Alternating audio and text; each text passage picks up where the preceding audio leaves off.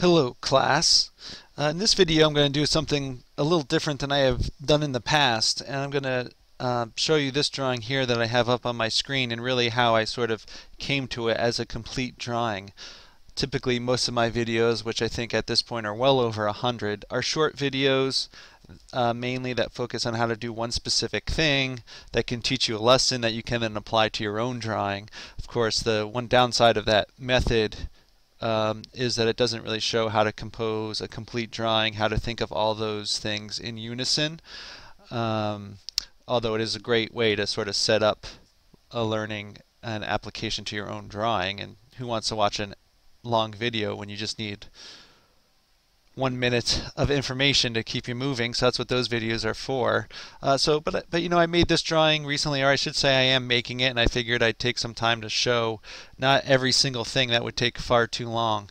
But basically all the little tricks that I used when composing this, what they are, even though you might not exactly see every single step along the way, just a series of steps of how to get there. I'm probably still tweaking this. I wanted to get this video done though. I'm on midwinter break, as we call it here on campus. It's going to end soon. We're having a big monster snowstorm starting to roll through, and so my son's getting off of school. So I wanted to get this video out before the break ended and before he is done with school. So I'll probably still tweak this, but I figured, no, it's definitely far enough along that we can get a video going for it.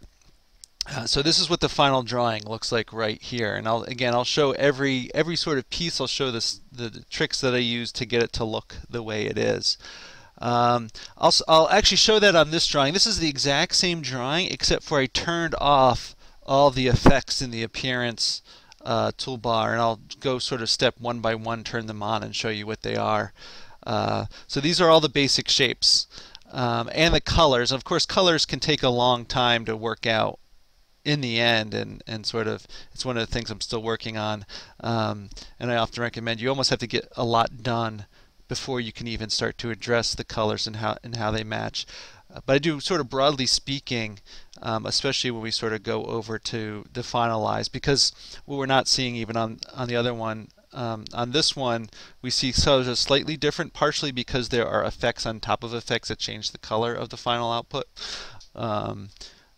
So if I went over here, they're close on the other one, but if I go over here, you know, the lighting of this is sort of the sunset-ish setting, this yellow sky, this orange sky, pink skies colors, and don't be fooled, or I've sort of mentioned this in other videos, but even the blues in this drawing are really greens, and the greens in this drawing are really yellows, or towards those colors anyway. They're highly exaggerated. I might show some examples when we get into it, and the reason for that really is because of the sky, the lighting. It sort of, our eye interprets the yellow lighting as affecting all the colors, and so so this drawing sort of takes that account, and it's really just sort of practice and play, you know, and give things a go and see what happens.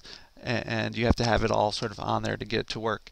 So that takes time too. Of course, when I jump ahead to this level, we're not going to see any of that work today. You're not going to get to see original colors or anything like that. The colors are already have been decided, as well as all the settings for the various effects. You know, I played with various things, tried things, took things off, reset things, so on and so forth. You sort of get the final output of where it is today. But it's still sort of interesting to see these sort of basic shapes of how I sort of create my work, that, you know, I don't draw trees as fully trees and things. I let Illustrator do a lot of that for me to make it quick and make it applicable in many other drawings, which is really great professionally as you're trying to work. So I should get into this. What I'm going to do is I'm going to turn most everything off here to start, to show you sort of where I started. The beginning here will be the process of exactly how I started, although at certain points I'll break down because I went back and forth. I did a little work on the building, did a little work on the background, building, foreground, so on and so forth, back and forth.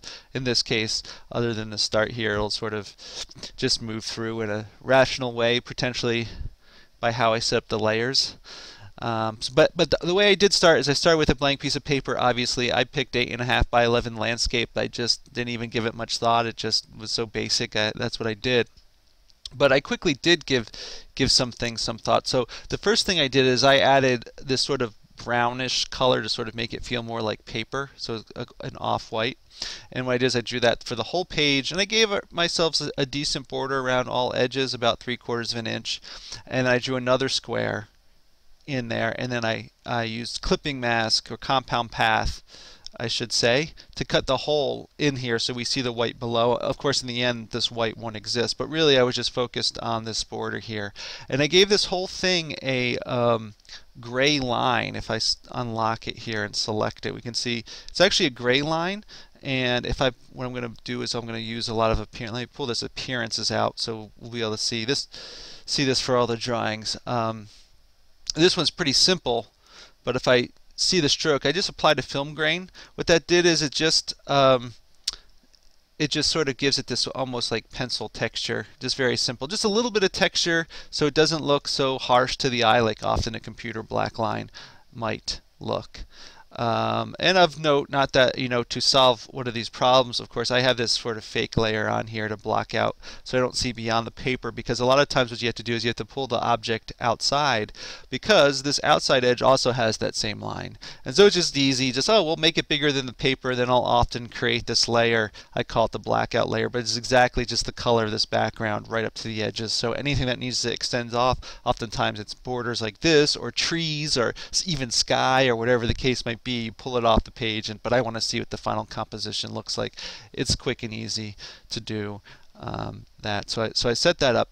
So once I had sort of my main artboard set up the way I wanted it to, what I did is I hid them here. So let me show my guides.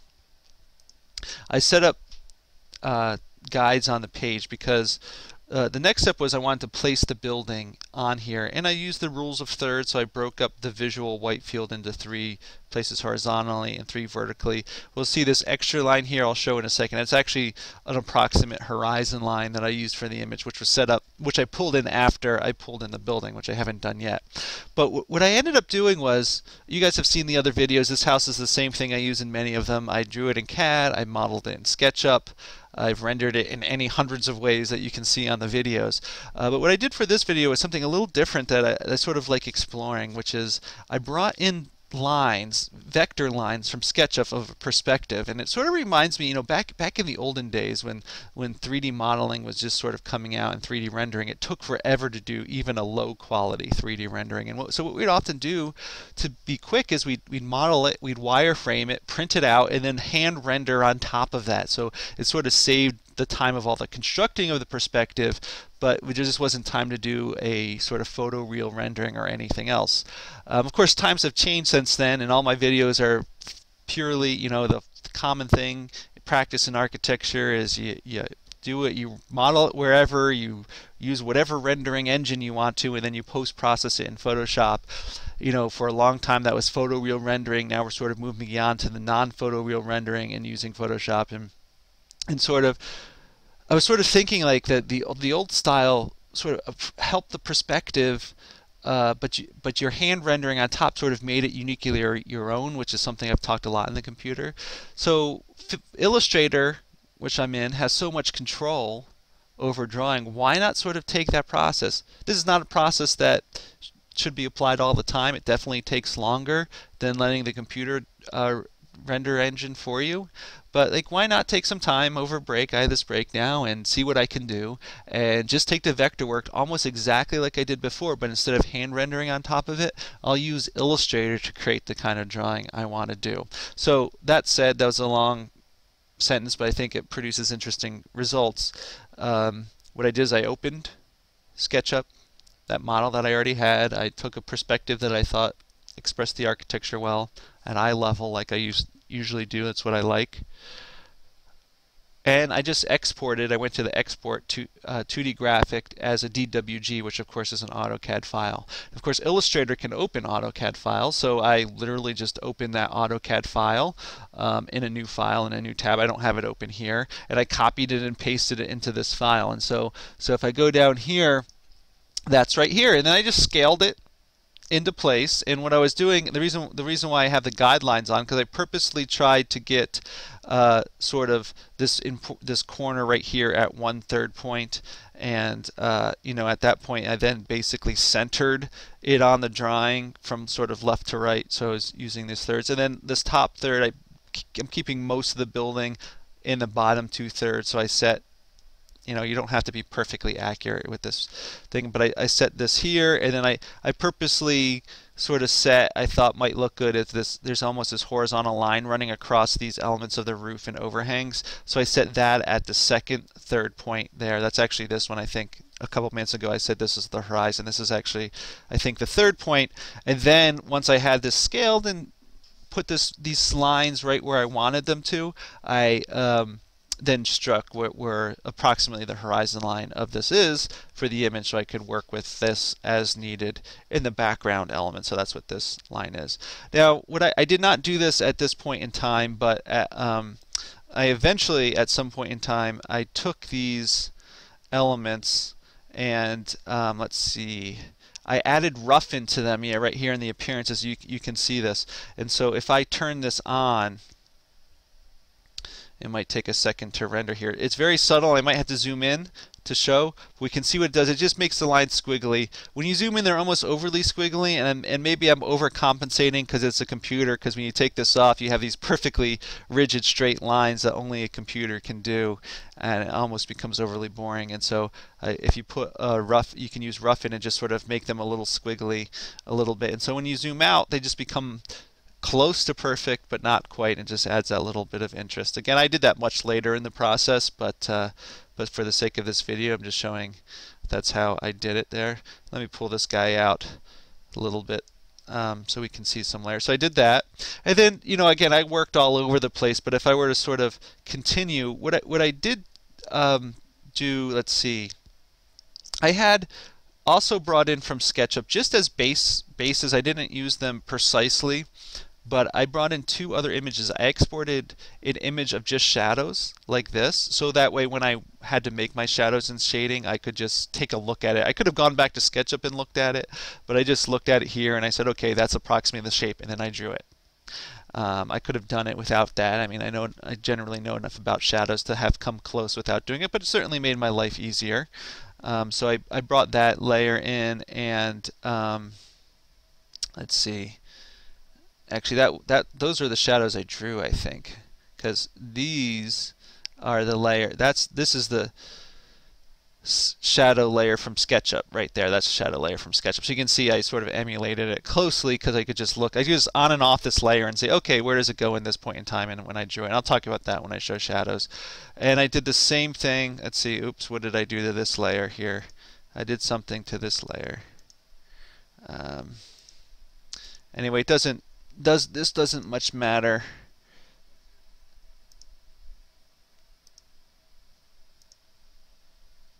Yeah, I'm not sure what I did here, but anyway, maybe I just took in an image of a rendering from SketchUp, and that was only there so I could draw the material, so I could see the siding and the brick and all the work, and I could see the lines. I didn't use it precisely. I just did it again so I could reference it as I do. I'll show you how I did those materials though in Illustrator, because that's really the important thing. So the fact that we don't see that, I might have deleted or something along the way when I was creating it. I no longer needed it.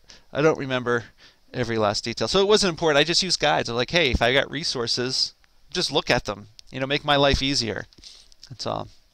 So anyway, let me go down here to this. I'll just look at the building, and I'm going to turn on the material here. Let's see, building color.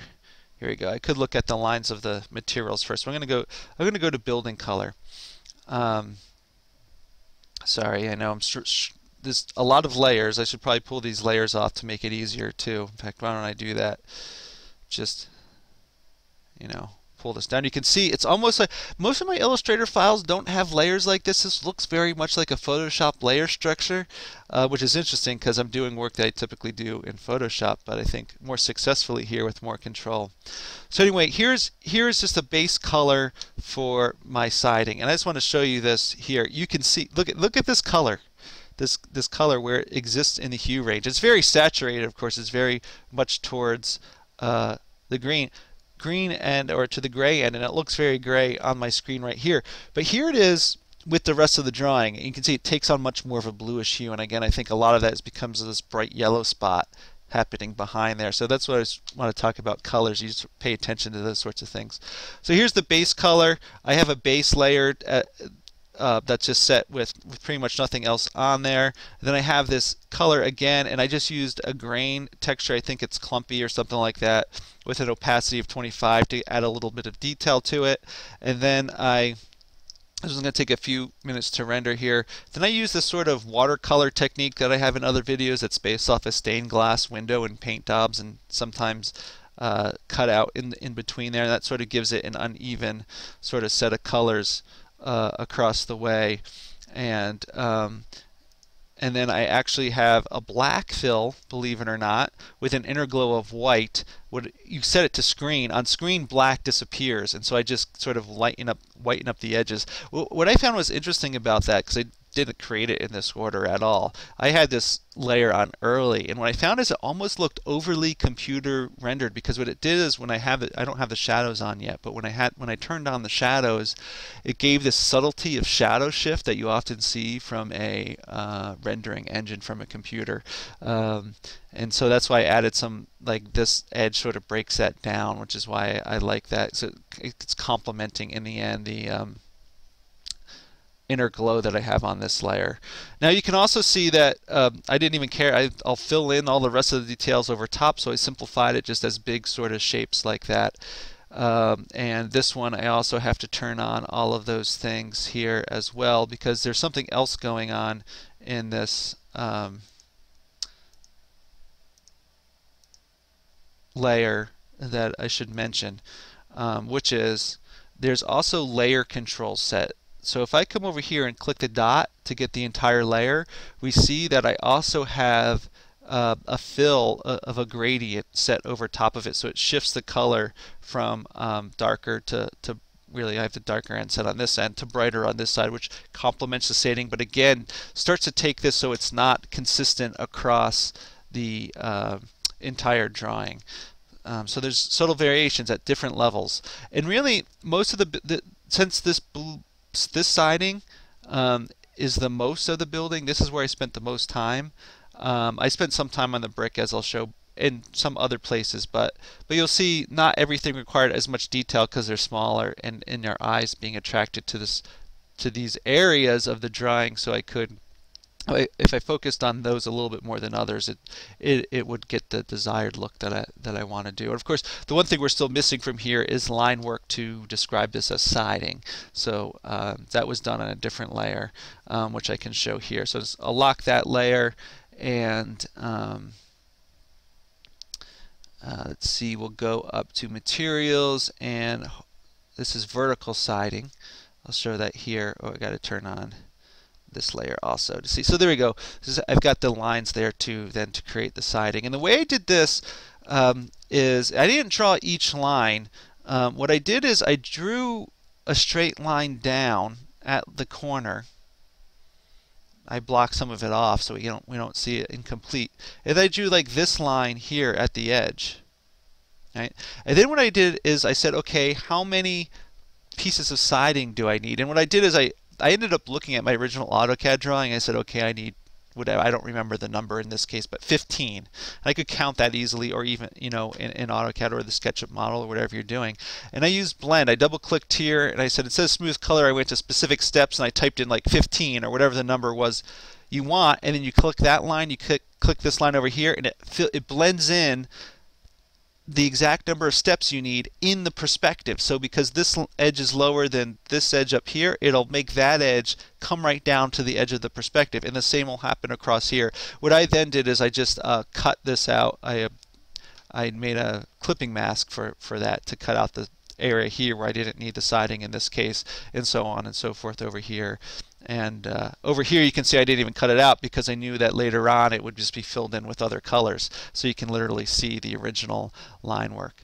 And then once I had those straight lines, what I did is I did exactly what I did to the edge, which is I added roughen to these guys. You can see to match the same roughen from my original SketchUp model to make it a little bit bit hand-drawn look there. And you can see I use the same color gray and everything else as the previous thing to keep the line work in lines. Again, I actually did this work after adding all the color on, but you can do it in whatever order you choose to do. So if we continue to look through the building, the next thing I did was I sort of added this second color on here, and you can see it only exists here. There's no effects on this color. It's too dark to get any significant look out of the effects, and it's too small of an area because even this window area is ultimately going to be blocked over. So I said, hey, it doesn't need anything. Add some blue.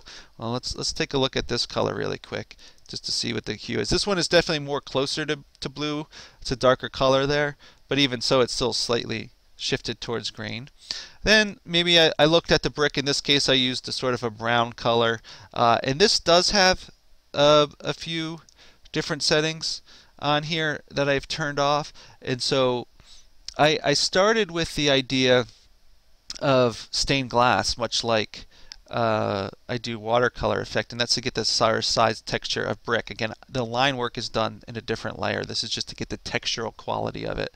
And then I sort of use sponge, which is a little different method than I use. And so you get this dark spots and these light spots, and it looks sort of strange here, but again, I actually did this after adding the line work for the bricks, and I thought it ended up working out pretty well. I think it could be used for masonry, stone, and other things like that. So let me take a minute and step back up to these layers. We can see if I turn on the horizontal lines, I did those horizontal lines just like these verticals. I used blend. I drew a line down here, and in fact you can even do the corner too. Like I drew the corner to this corner and then to here, and it's pretty flat, but this is not a straight line across here. And then I did sort of the same up here. I drew one line, it went to here, had a point, went to here, and then I blended the number of steps in between, and it set all the horizontals lines. The same with this. And I did the exact same thing for the brick as well, but I had to do it in a few steps. I have a horizontal, right? So I've got the horizontal, did the exact same thing, except for the number of steps had to be a lot more, right? And then I had to estimate it. I think I said 100, and I tried it, and it looked like, oh, that's close enough. Something like that. And we can see I did it on back here too. And then I had to do the vertical for the brick, which took a little bit more time because I used the same process, but the issue is it's not a straight line. It's sort of broken up. And so I could draw one line here. I had to do it a few times to get the steps just exactly right. But I drew like one little line there and one little line down at the bottom, and then I blended them vertically. So if I used 100, I basically had to use half because it's every other brick. And then I did the same for this side, and then I blended them horizontally, whatever the number was. I don't remember, 15 or something. And that set one row of the vertical lines. And then I had to do it again because this row is offset.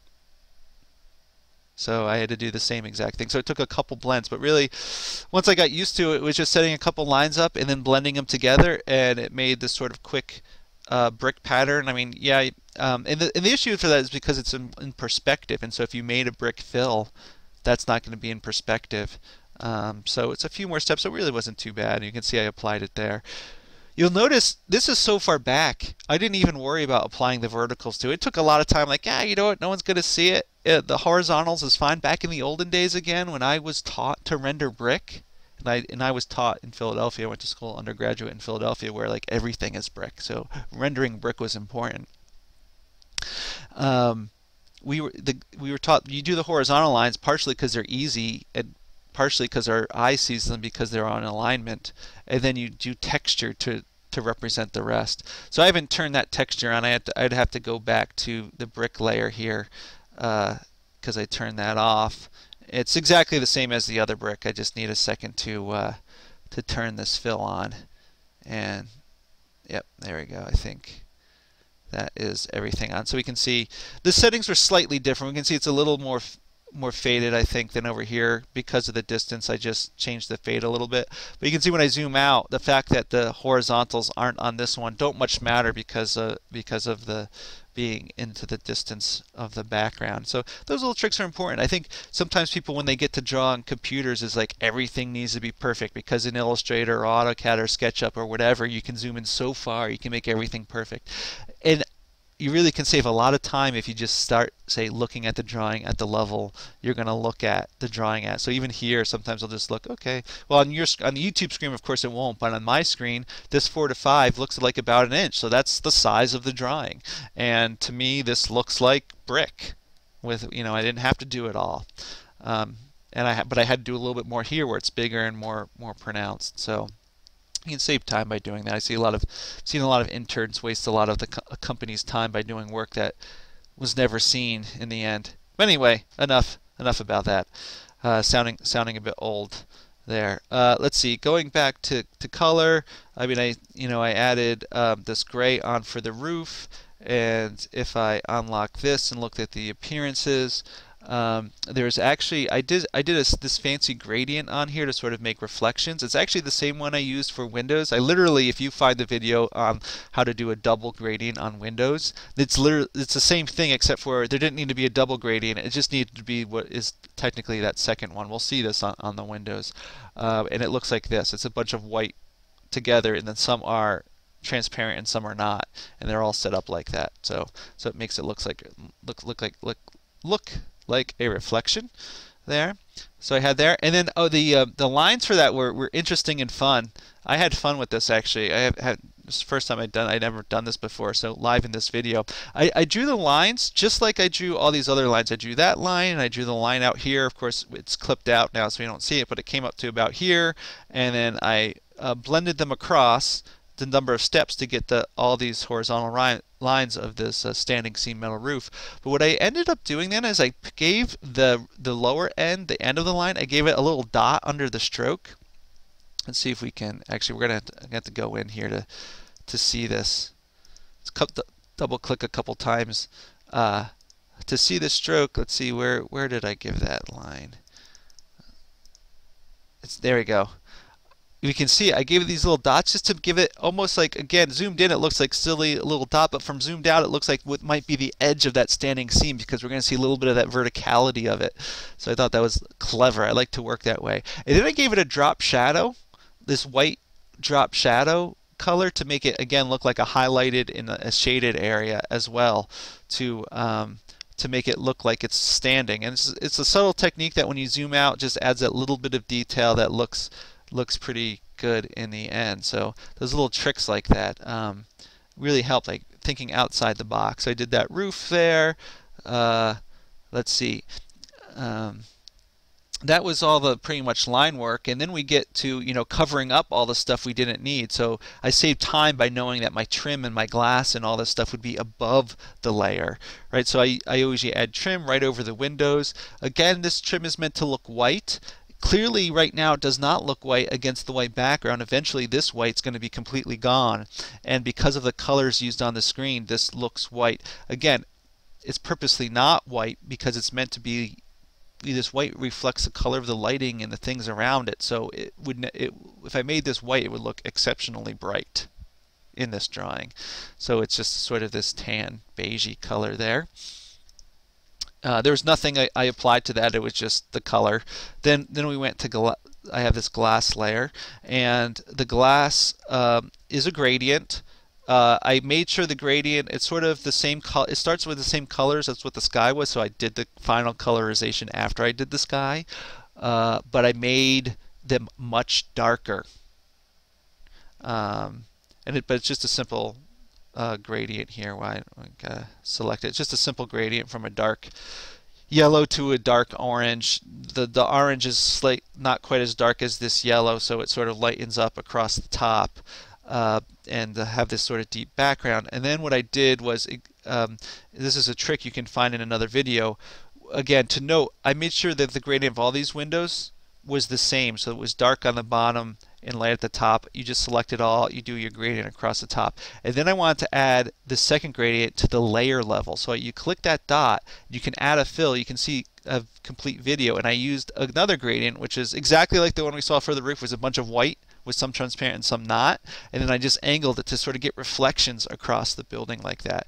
Sort of really, that really starts to pop the idea that this is glass. It's useful. You can make the argument, and I sort of went through this thinking process.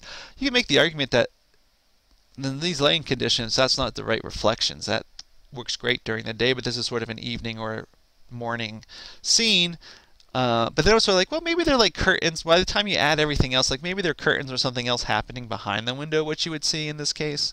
And really, it's just about adding a level of detail. This is a pure flatness. Just doesn't quite provide enough interest. So it becomes ambiguous enough in the end that it still works by adding that level of detail you need to do. Then I did sort of the wood trimmed areas. I did a really interesting thing. I thought an interesting thing on here. That again, I don't actually think I have a quite video for, although I've done somewhat similar things before, because obviously I added a brown color. That's obvious. But what I did is I had it twice on here, the same brown color, but what I did to the second one is I made a scribble. And so I set the scribble angle to be in the angle sort of the plane of the roof. And I didn't even care. I mean, technically I should have done a separate image for the trusses, or it's not trusses, but the rafters here. But I didn't. I just did it all like that, and I added a scribble, and I multiplied it, which makes it darker against the original brown, and so it sort of starts to give it implying of this wood grain texture. Quick and easy, but I think it really just has that exact subtle quality that you need out of it. So if I turn it on for all the places I have wood, I think is there one down here? I think I still have it on. Yeah. Okay. So that did that, add that little bit of texture, and then I call it concrete, it's the foundation, I guess. Peeking up, I just said the stairs were the same thing, and I didn't even add, that's just color. That's just pure color. So could I have added texture there? I could have. I just like, you know what, it's so small, it doesn't matter. Any texture's not going to much matter for that. So that's pretty much the building in terms of materials and the line work. And then of course I had to add shadow. So I already talked about that. This is pretty simple. All it is a black layer which I made transparent, and I drew it using the pen tool in the shape that the shadow should be, and I sort of used my SketchUp. I looked at SketchUp, I was like, okay, that's the shape it takes, and sort of I drew it out as needed. I set the transparency sort of to a level I want. Sometimes I play with color in my shadow. In this case I did not. That might be something to look for, that I want to move forward and look at. I just haven't gotten there. So that's what that is. And then what I did is I added another layer here called shade, which is basically also a black layer, very transparent. So it's barely visible. So I'll click this off again. You can see it's on this side of the building. The light is coming from this side of the building, so I wanted to keep that bright, but just to sort of enhance the corners. So for example, like the difference between this edge and this edge, which is at a corner, and this edge and this edge, which is at a corner, to enhance that a little bit, I added this shade layer. I traced over those planes, made it black, added a slight transparency to them, and again just enhances the three-dimensional quality of that image. I didn't even care if it went over windows or other shadows or anything like that. Oh, that's the one thing I should mention about the shadow layer. Is oftentimes I'll apply the apparency at the layer level, not at the object layer level. Sorry. That means that if I mess up a shadow, I can overlap shadows and they will still look right. Again, check out my things on shadows that shows all the details about that. But again, using just like the glass, which uses layer level control, using layer level control on shadows is equally as helpful. I think it's a trick that people don't often know about Illustrator, that you can do that at the layer level. So there we go. So that's basically the building complete. You know, all the things for the building. So I can move on to the various background elements, and you know, in no particular order except for starting at the bottom seems to make sense. So here's the sky. The sky starts with a basic gradient, but but there was definitely a lot of work that went into it. So besides the basic gradient, I just started with what is a version of what I call my watercolor effect. Again, you can see all the details. Let me go slower. This is taking too long to render, and it's skipping. Yeah, I shouldn't have done that. My screen just went black. I'm going to assume yours did too. But you can go to my other videos and see what this effect looks like in all the steps, and the settings and for each one of these steps. But I like to start with the stained glass because it breaks up the thing into large size planes, because I find Illustrator textures are often too small. So this is one that I can sort of get big fields of change in. And so once I do that, the problem is it's got these black lines. So I find running paint daubs is a good intermediary in that. Now sometimes I'll run cutout in between. I didn't find that was necessary for this one, but I did try it. So we can see now I've got sort of these big sort of blobby shades of areas. But then it's like, okay, well, it's almost too stark of a difference, too hard line of an edge still between them. So I'll run some ocean ripples on that to sort of blend this drawing together, which just starts to be good. But then I get some of these like reflection areas in here, which might be difficult to see on YouTube. So then I'll just use a little bit of a Gaussian blur, and then I'll blur that away. And I didn't, in this case, blur that entirely away because I thought that level of texture was interesting, but I did wanted to soften it a little bit, so we can see it softened a little bit. So that's the basis of that background, but I still wanted more variation in this, so I think that's a pretty good step right there. But then what I did is I added a fill right on top of this. It's the same exact object, I just added the fill right in the appearance box. I added this sort of yellow to orange to transparent gradient fill across it. We'll see this palette knife is a killer on this isn't the fastest computer in the world here, so this palette knife tends to slow this down. Fortunately, once we're through this level, we'll see that. You can see this was the final output then of that sky, but even this layer has several things on it that I just want to turn off. I know it's going to take forever. We're already well into this video. It's going to be a movie. Imagine if you actually had to watch me draw all these elements, how long it would take. I'm going to take a shortcut here. If I turn this off, this fill off temporarily, it will not have to render every time I show this upper fill. Let's give this a second to work its way through. La la la la la. No, you don't want to hear me sing. Okay, so here we go. I'm just going to turn these things off. Oh, it is still going even though I'm not showing it. Boo. I thought it would not have to go. Well, this will be... So we can see what I did is I added scribble first, a thick line, very swiggly, just like this, to get really just quick strokes across it all. I then tweaked it. Use the tweak command that sort of took these straight lines and sort of put them a bit all over the place, slightly, just to make. What I'm trying to do is make big blobs on this thing that will blend into the background. Just add a higher level of texture to it. So there we go. So it sort of made this sort of blobby shapes, right? Pretty nice. And then I just feathered it out because I thought the edge lines were a bit hard on here. I don't mind that it's coming below the horizon line and all this stuff here. That'll be covered over with other objects in a few steps from now. So we're getting close. So there we go. So that was the sort of, you can see this top fill. That's all we're looking at here. I added an opacity to it, and I might have yeah, just normal, just an opacity, just to give these sort of blobbiness to it that is overlaid on top of the gradient that we looked at previously. So this will be turning it on. Hopefully this is the last time we have to render this whole palette knife thing. And we will see the final sky here, which even when I did this, I sort of found it to be a bit bright, with nothing else on. Like right there, it seems a bit bright, but it sort of softened as I added the rest of the background and foreground to it. So close that.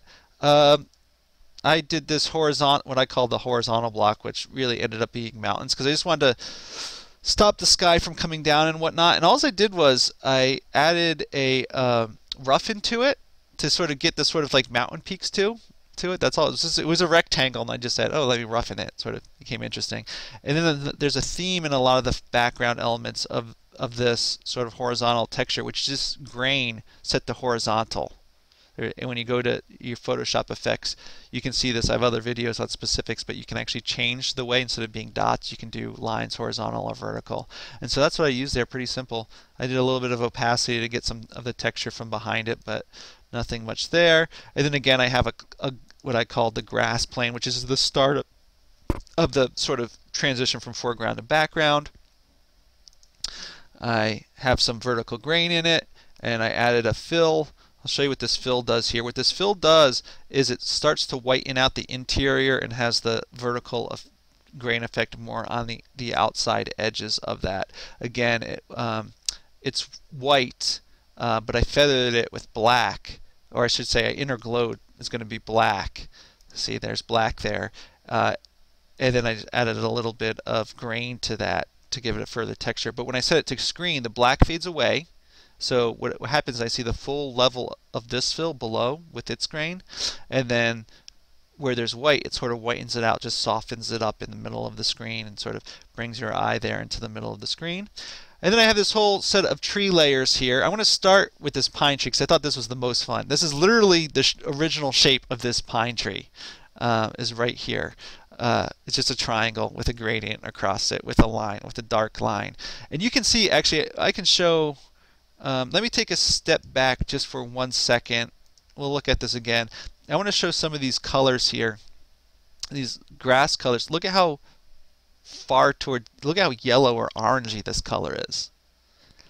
It begins to read as greens, and when I do the foreground, I have some more greens in there to help along as well, but they're really pushed towards this yellow color because of the lighting implied by the sky. Sorry about that. The same is true for the trees. That's why I wanted to mention it for the trees, because these colors, it's a gradient, so it's harder to show you the exact color without doing work. But it's the same exact concept. You can see that this color here in bright is really not that dissimilar from that color there. So it's a gradient, but you can see in the appearances how much there really is going on here. So I start with a stroke, and actually in this case, the stroke is pulled all the way to the back, the bottom, because you can do this. I don't usually do this, but I drag the stroke down below the fill, and that becomes important in a later step. For now, it doesn't really matter. Except you can see I've made it also dash just to give it itself a little bit of texture. So just added a dash to that stroke. And then I've just got a fill. It's a standard gradient. It's the base level of this tree. There's nothing special. It's just a two-color gradient. Okay, but then I start doing some other things on top of that. So then I add the same vertical technique that I've been applied to most everything that we have here to sort of bring it in line with it. That's not too special. That's fine. And then I added sort of an inner glow to give the edges a darker glow, which ultimately, when this finalized shape happens, it gives sort of shadowing to the branches of the tree. That's why that is there.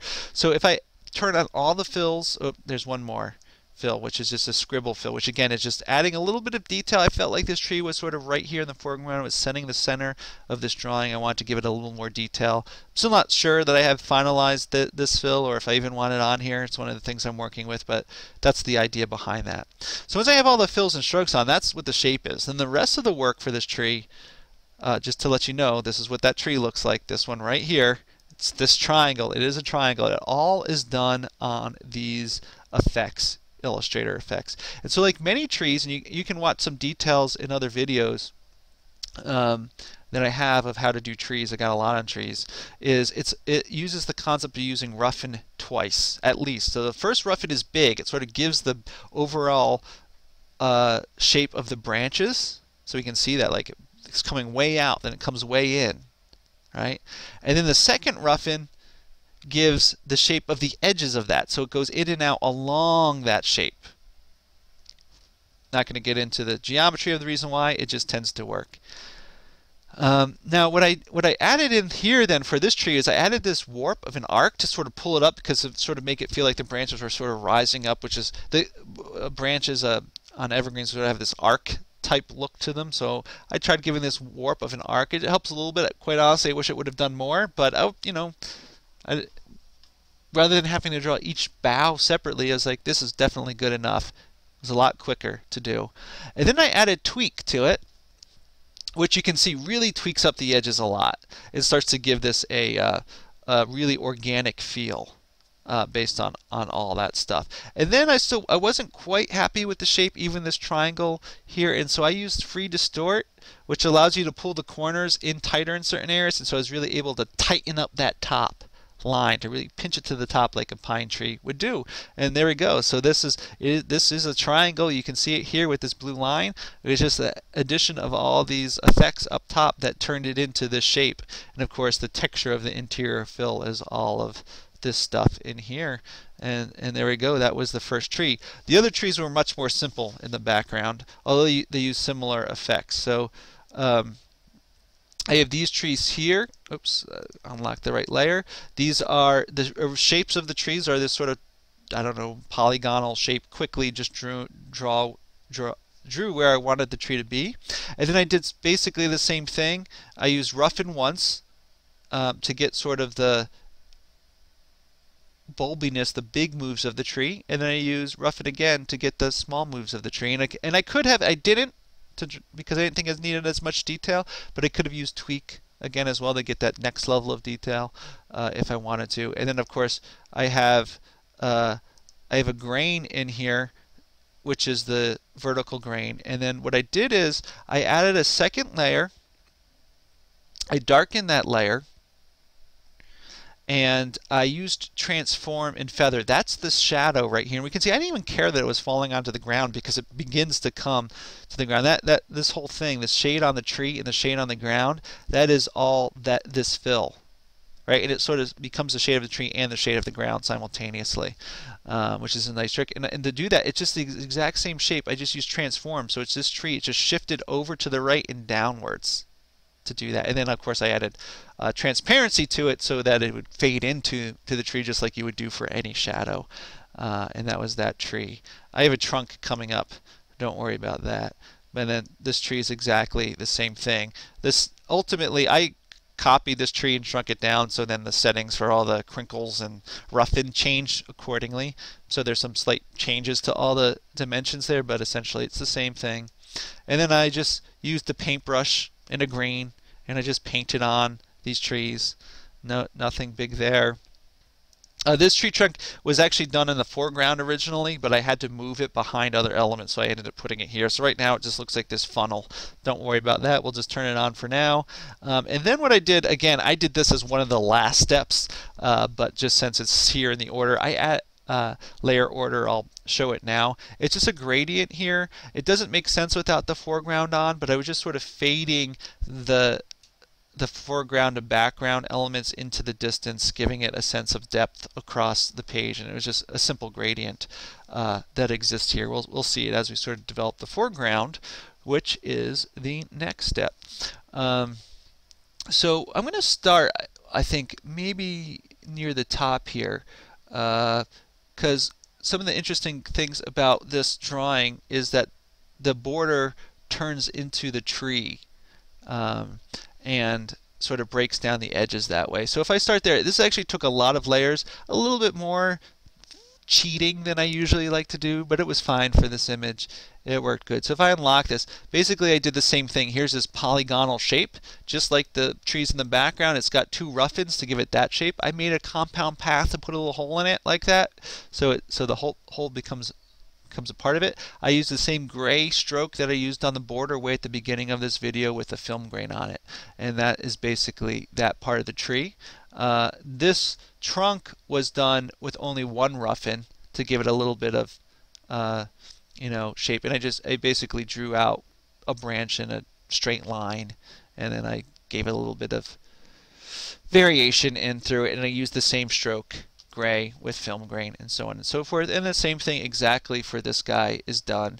Two roughens, the scales are different because it's a smaller tree, but other than that it's the same. So I have that thing there. The issues with this is, well, we don't quite, it's harder to see, but we can see that this line's cutting across here. But I wanted the line to come here and then come down and follow this edge. So what I did is I just did a new layer, and I just took the same tan color from my border, and I just carefully drew at that edge to make it look like the line was coming through there, and I just covered up on a layer above that corner that I didn't want to see. Same here at the trunk where the trunk came down. Now I let this sort of piece come down purposely. I could have covered up this piece of line, but it sort of sets the edge of that branch coming across the tree, so I sort of used it as part of the drawing. Same with the bottom, sort of give it a base. I purposely let it come out a little bit. Originally I had it all blocked up, but I was like, hey, let me give that a try, and I liked it. And the same here. Again, that box just covers up that line we can see right there. And then I added a few extra lines, so I just took this thing, I just drew a basic line and then used the same roughen to get that shape. It's the exact same roughen that I used to get this shape, right? So it then continues on. This is just the line sitting over the brown.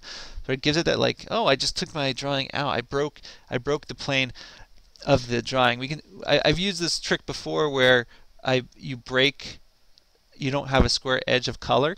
So in this case, it's the trees are defining that, and then the reverse of that is that some of the line work breaks the border in this case. Gives some interest there. And then I totally cheated also, because I just used like a pencil tool, and I just scribbled some lines in there, get some shade and shadow a little more densely in here to give that leaf a little shadow, and then same sort of texture of trees. Just took a pencil quickly, went like, okay, it can be squiggly, and then sort of worked out just to add that little bit of detail there. So that's the foreground trees. Let's see. Then the thing I did probably in the foreground is I probably added the path. Gotta turn on the foreground master layer. Oh, I got something in the foreground over top of it. It's perfectly fine. Or actually, maybe I used clipping mask. I think I used clipping mask on this object in the end. That's okay. We can see it's sort of this circuitous thing, and I didn't add the path to my model. This is something you see in Photoshop. I show how to do a path really easily. You don't have a path in the model? Here, do this, this, this, and this, and you have a path that matches the perspective. And I had to do the exact same thing here. I literally screenshotted this image. I could have saved it as a JPEG. Like screenshot, opened in Photoshop, ran this trick, got my shape of my path. You can find the video on how to do that. Then I screenshotted that Photoshop, brought it into here as a layer, which no longer exists. I've deleted it since then, and then roughly traced that shape so I could know it would match the perspective really easily. Because I tried drawing this shadow, I tried drawing this path otherwise right here in Illustrator. It just wasn't working. It's very hard to do a curvy path in perspective. And I was like, this is taking too long. I can do this in 3 seconds in Photoshop, and I'll just trace over it. So you can see I wasn't too concerned about these hard edges here, because what I did is, if I select it, let's see, the layer's still locked. If I select this, what I did is I just did round corners on it that smoothed out the edges. And I added a small film grain to this to give it some texture. So I turned off here. Let me turn that on. There we go. To give it some texture, as in paving, I use the same sort of gray line on it. And in this case, the texture's not identical between the two lines, but you know what, it's good enough, and it's my only, you can see I ended up having to clip out some of it in the end anyway, but a lot of this is also going to be covered up by the foreground landscaping that we'll see here in a second. So it doesn't have to be perfect. In fact, drawings that aren't perfect often are nicer looking to look at. Not talking about construction documents, which of course need to be perfect, but this is a rendering. So if I jump above it, we can see I added a couple shapes here for this foreground grass, which again covers up a lot of the path itself as well. And this has a lot going on to it. So there's actually a few layers here. If I turn on, let's see, that's on. If I turn on this grain, we see on this layer this comes up and sort of creates this stroke, and then I use darken to blend the two colors together, and the result is this sort of greener color, which starts to stand out. I talked about that earlier, that these things would become a bit greener. And then there's a stroke on here, and then the key to this again is just like a lot of the trees. There's roughen on here, which sort of gives it almost like grass-like thing, and then I tweaked it to really sort of make it random, just like that, like all blowing all sort of crazily there. And then the same is true on this guy, the exact same thing. Actually, I have two rough-ins here, just at a different scale, but otherwise it's the exact same settings or very, very similar settings there. And then I thought there was another one here. Maybe not. Maybe I guess that was it. I was experimenting. So, and then the rest of the grass is exactly the same sort of steps. I think if I turn these all on, rough-ins and tweaks, colors, a stroke, a fill with a grain darkened over top of the other one to sort of turn it into that shape. And then same thing with that guy to give it sort of there's a sort of foreground more squiggly, background less squiggly look, and then again way back in the background just setting it back, rough in. Now there is a slight difference to this one that I did where I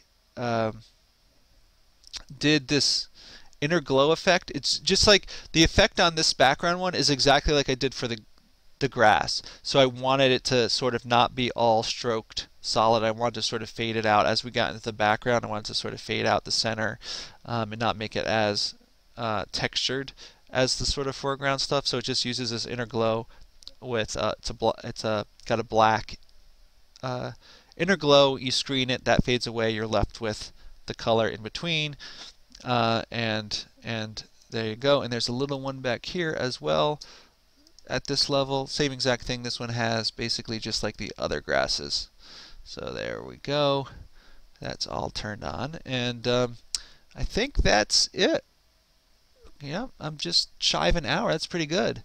Obviously, it took me longer than an hour to draw, although I did do pretty much most all this work in less than a day.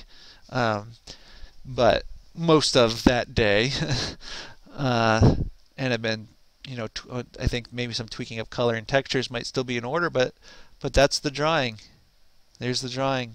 I recreate it. You can see, again, the point of this drawing was to show you long version, right? It's just to show the level of thinking of how to compose these different things together and how they might go together. I really think this drawing was pretty successful, and takes longer to do than using Photoshop in a 3D modeler, and so it's not right for all jobs that where you're working on a budget. But if you're trying to make a different kind of drawing, have a lot of control, exporting lines from SketchUp and doing every single thing in Illustrator gives that to you.